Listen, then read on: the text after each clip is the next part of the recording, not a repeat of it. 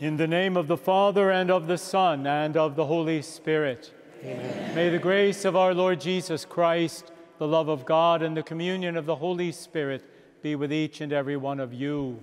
And with your spirit. Sisters, brothers, that we might enter worthily into the Lord's holy sacrifice, let us first call to mind our sins. You were sent to heal the contrite of heart. Lord, have mercy. Lord, have mercy. You came to call sinners. Christ, have mercy. Christ, have mercy. You are seated at the right hand of the Father to intercede for us.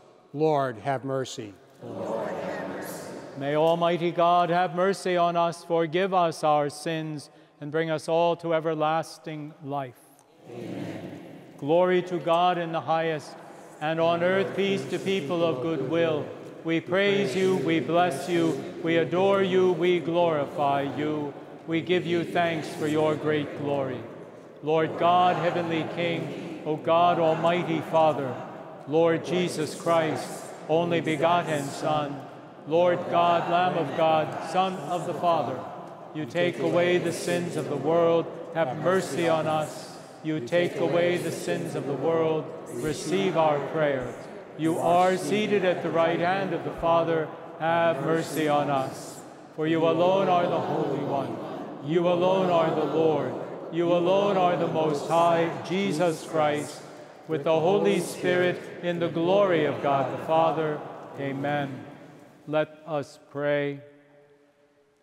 Almighty and merciful God, by whose gift your faithful offer to you right and praiseworthy service, grant, we pray, that we may hasten without stumbling to receive the things you have promised.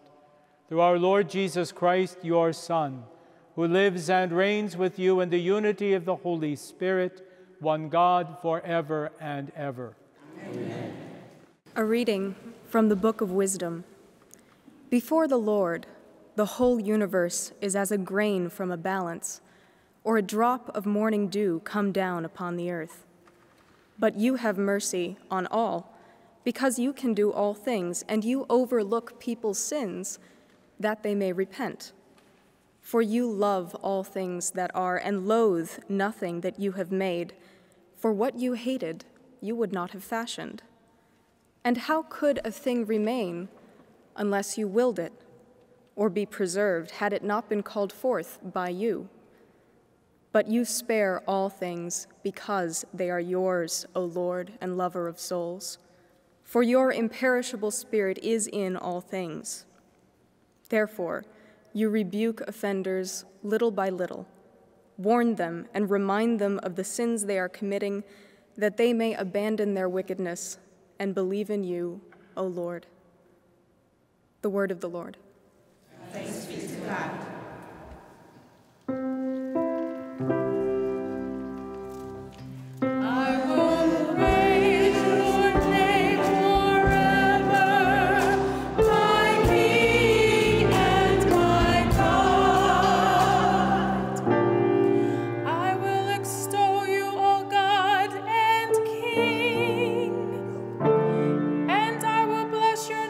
Forever and ever.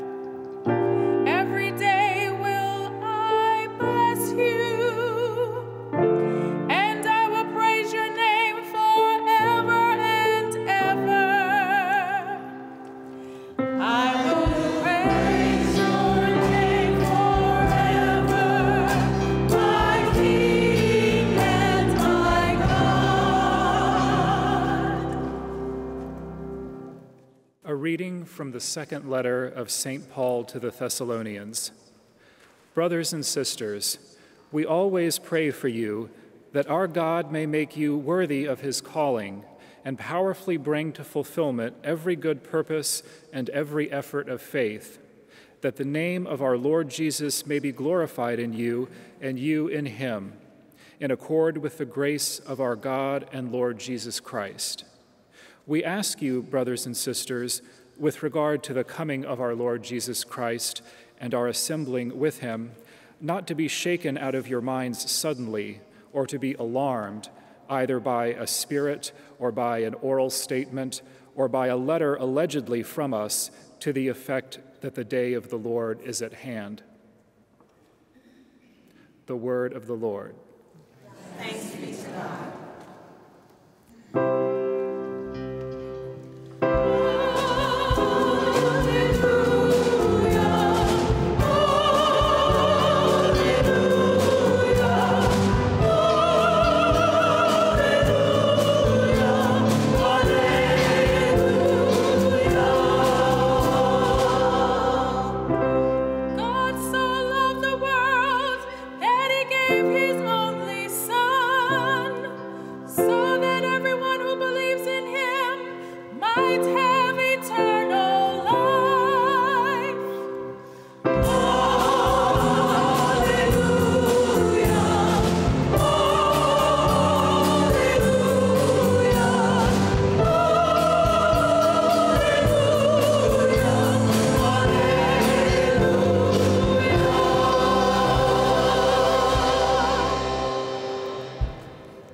The Lord be with you.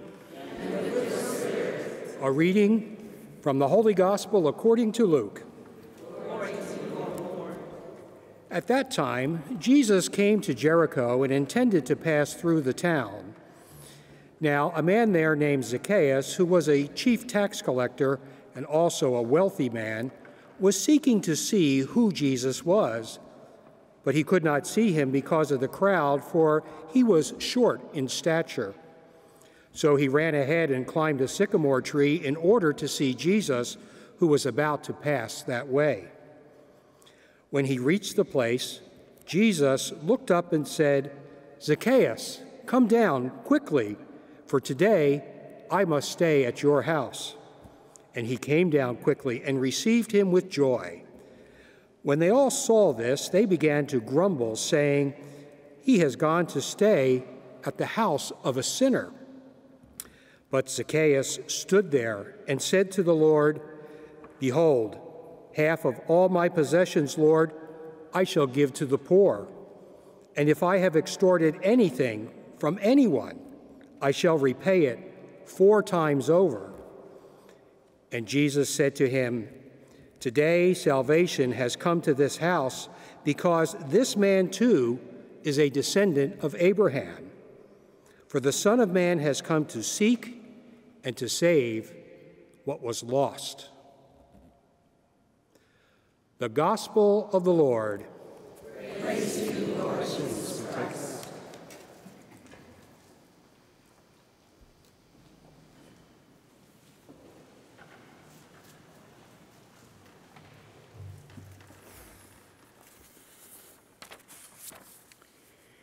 As we reflect together today on this beautiful story of conversion as recorded by St. Luke, we first have to recognize that Jesus was just a day or two away from his triumphal entry into Jerusalem on Palm Sunday, where just a few days later he would be arrested and condemned and crucified.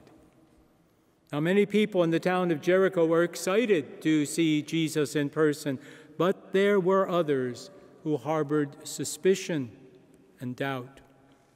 Zacchaeus was one of those who was excited, so excited, in fact, that he was willing to do something which was totally out of character for him. He climbed up a tree. Imagine the chief collector of Roman taxes for the entire town of Jericho risking his fine robes to climb up a sycamore tree. The people already disliked him to begin with. Now they had even further reason for ridicule.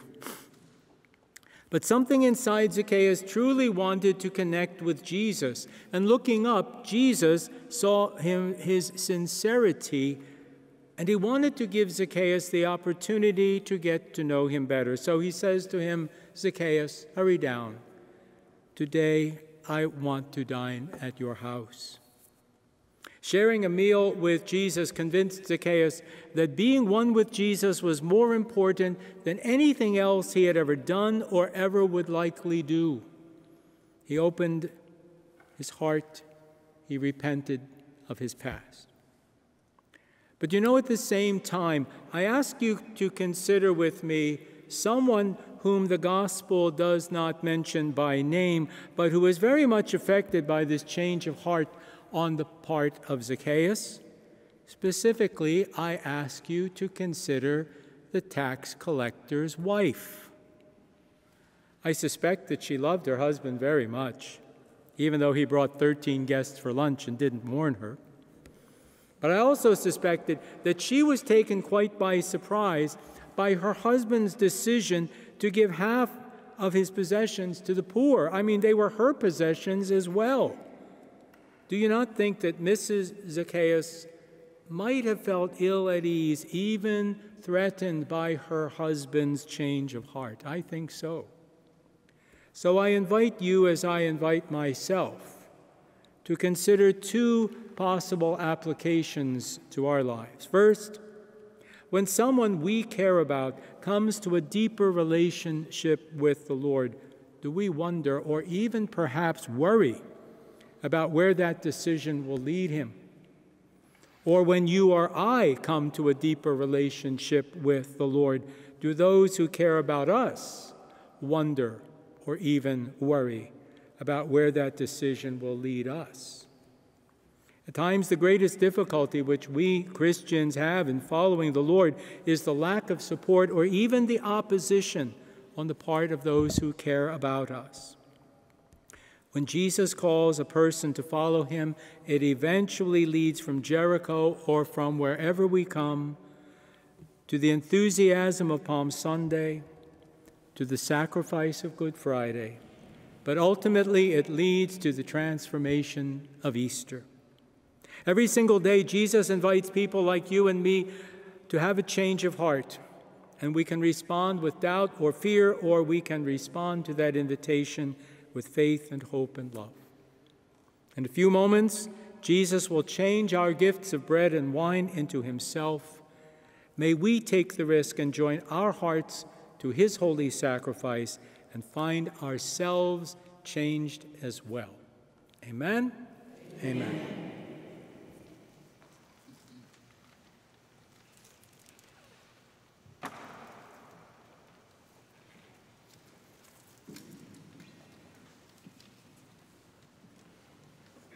I believe in God, the Father Almighty, maker of heaven and earth, of all things visible and invisible, and I believe in one Lord Jesus Christ, the only begotten Son of God, born of the Father before all ages, God from God, light from light, true God from true God, begotten, not made, consubstantial with the Father.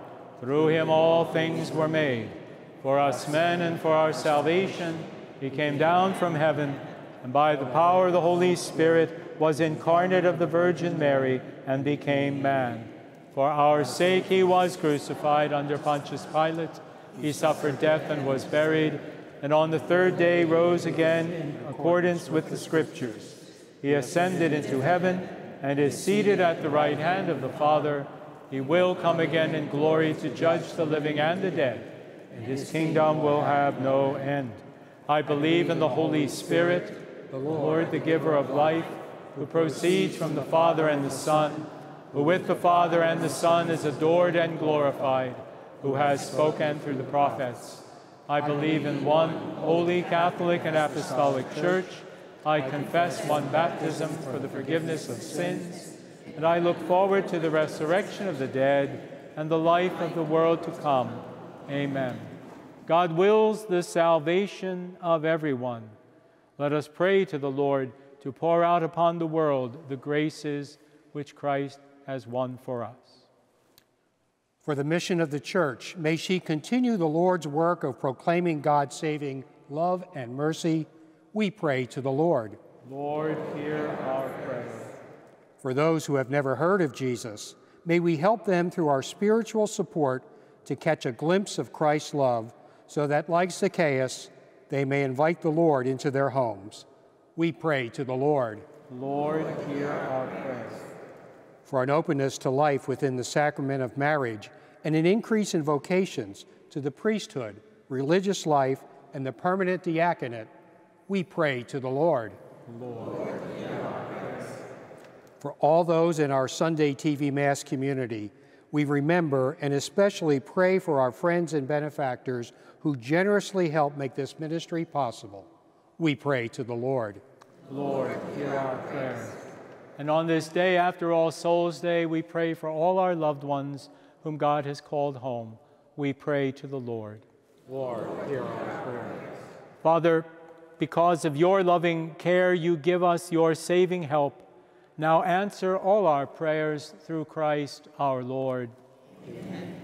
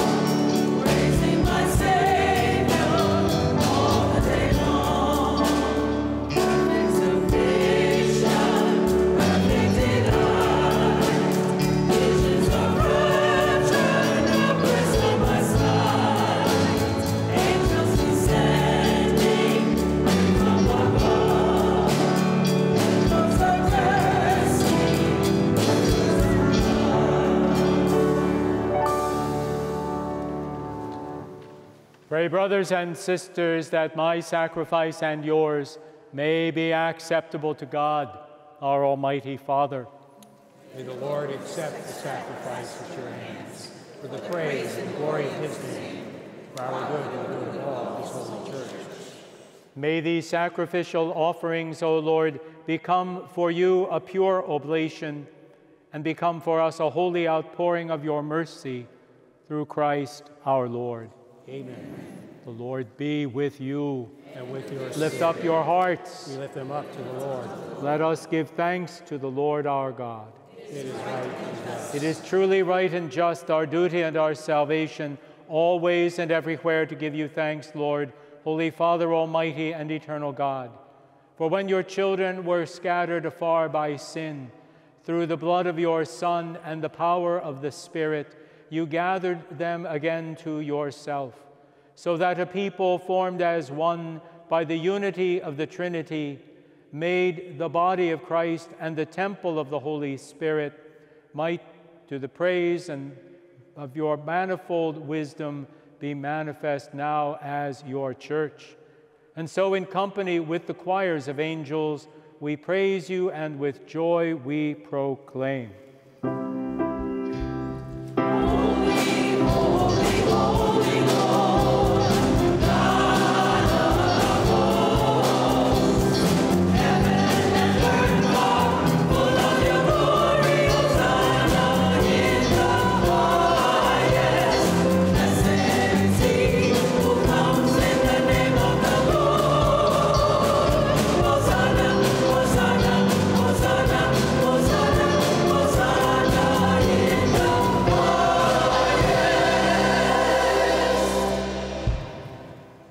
You are indeed holy, O Lord, the fount of all holiness.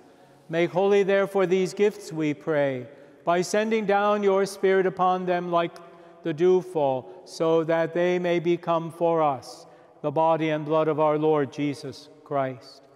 At the time he was betrayed and entered willingly into his passion, he took bread and he gave you thanks. he broke the bread and gave it to his disciples, saying, "Take this, all of you, and eat of it, for this is my body, which will be given up for you."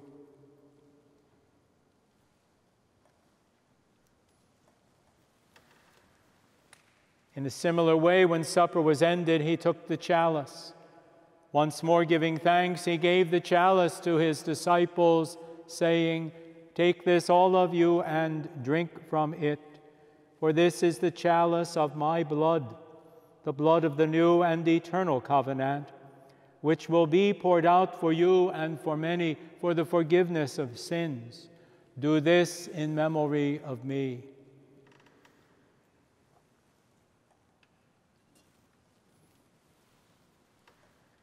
The mystery of faith.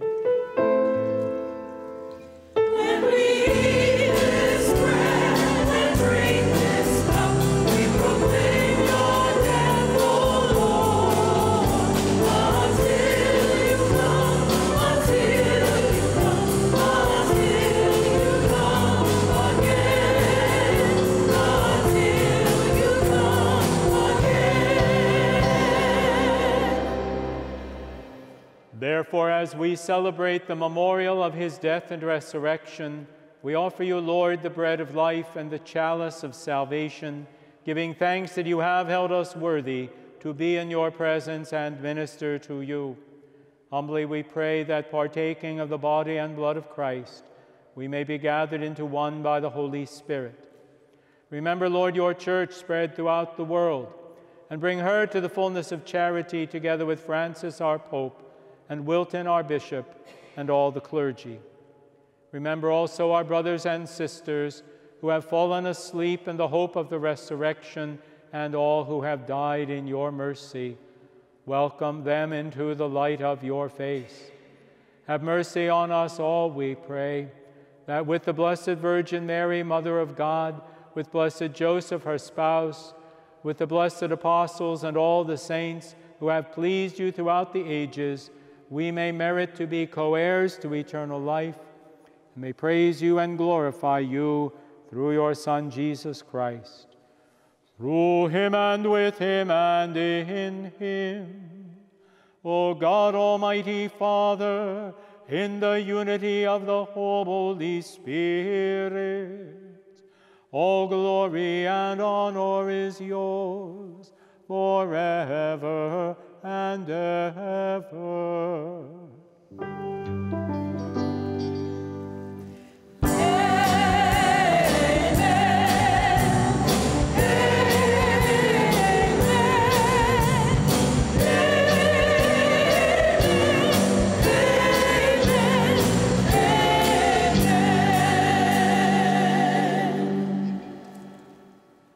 At the Savior's command and formed by divine teaching, we dare to say, Our Father, who art in heaven, hallowed be thy name. Thy kingdom come, thy will be done on earth as it is in heaven. Give us this day our daily bread, and forgive us our trespasses, as we forgive those who trespass against us. And lead us not into temptation, but deliver us from evil. Deliver us, Lord, we pray, from every evil. Graciously grant peace in our days, so that by the help of your mercy we may be always free from sin and safe from all distress, as we await the blessed hope and the coming of our Savior, Jesus Christ. For the kingdom, power, and glory, Lord Jesus Christ, you said to your apostles, "Peace I leave you, my peace I give you." Look not on our sins, but on the faith of your church, and graciously grant her peace and unity in accordance with your will, who live and reign forever and ever. Amen. May the peace of the Lord be with you always. And with your spirit. Let us offer each other the sign of peace. Lamb of God, you take away the sins of the world, have mercy on us. Lamb of God, you take away the sins of the world, have mercy on us. Lamb of God, you take away the sins of the world. Grant us.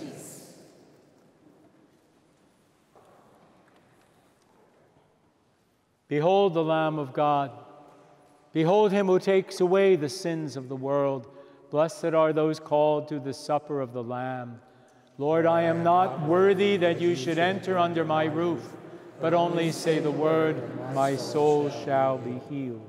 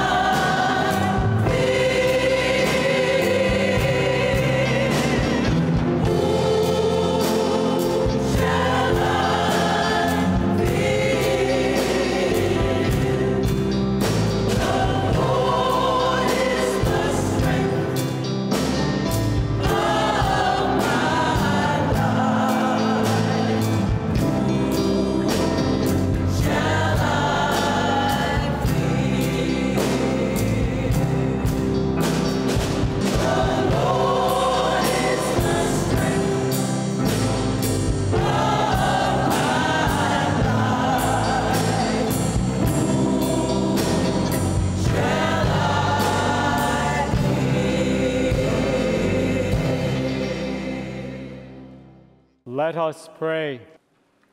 May the working of your power, O Lord, increase in us, we pray, so that renewed by these heavenly sacraments, we may be prepared by your gift for receiving what they promise.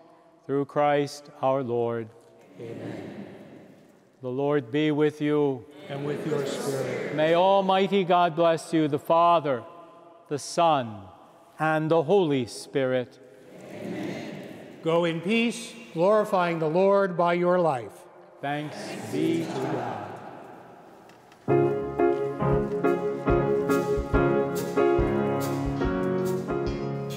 If you cannot attend Mass and would like to receive the Eucharist at home, please contact your parish directly. To help support the TV Mass from the Basilica, call 1-866-507-8757 or visit faithdirect.net/Basilica TV Mass.